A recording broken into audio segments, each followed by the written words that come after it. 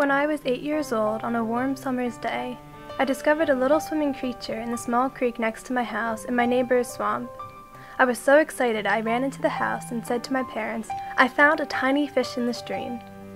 My dad, who was very interested, followed me to the stream so he could see what I was so excited about.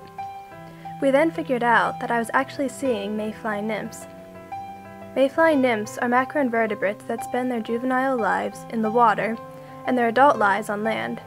These insects also indicate good water quality.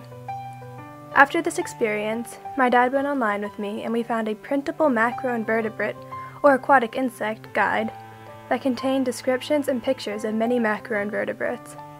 So, we printed it out and my dad helped me bind it so it would be a book. I then began to go to the stream every day with my new book, and I tried to identify all the macroinvertebrates I could find, including stonefly nymphs, crane flies, caddisfly larvae, and hellgrammites. I loved going to the stream because every time I went, there was the possibility of finding some insect that I had never heard of or seen before in an unexpected place.